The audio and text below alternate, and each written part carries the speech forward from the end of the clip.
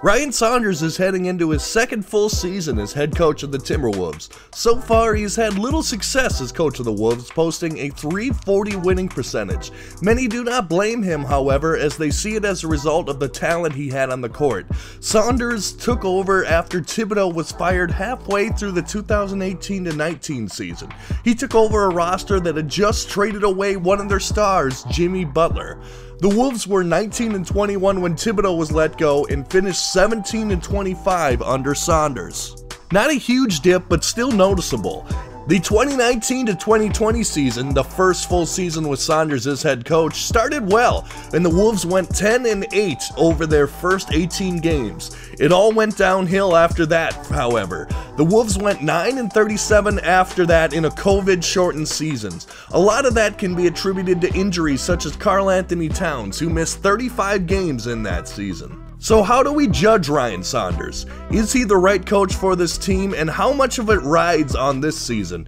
First, let's take a look at the past. Now, I can't say that accepting failure is okay, but it's not like this franchise has been a beacon of success. Only one coach in Wolves history has had a winning record with the Wolves, and that's of course Ryan Saunders' dad, Flip Saunders. The second most winning coach is Tom Thibodeau, the guy who Saunders replaced, and he is one of two coaches to lead the Wolves to the playoffs. Saunders ranks 7th all-time in Wolves win percentage, which is pretty much in the middle. So it's not like Saunders is losing on a franchise that is used to winning. Now let's see what the players he's coaching have to say about him. After a win against the Thunder in 2019, Towns said, "He showed his whole coaching repertoire tonight.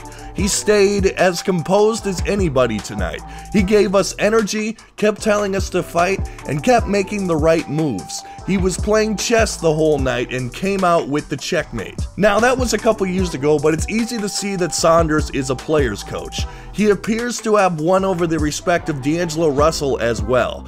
In an interview after a game in 2020, Russell was talking about Saunders' decision to keep him in the game instead of subbing him out for defense.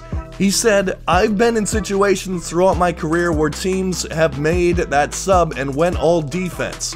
No hiccup, no weakness. I would say for him to trust me and to believe I would be there to execute, that's just our chemistry growing." So that is just one example, but it appears that he has the trust of his two stars, and that goes a long way. For me to give my opinion after looking at the evidence, I would say the Wolves are right to keep Saunders for at least one more season.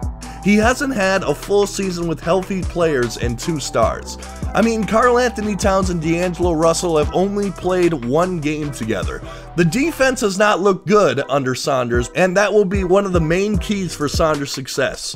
If Saunders can inspire the Wolves to be at least middle-of-the-pack defense, that will go a long way, particularly Karl-Anthony Towns and D'Angelo Russell.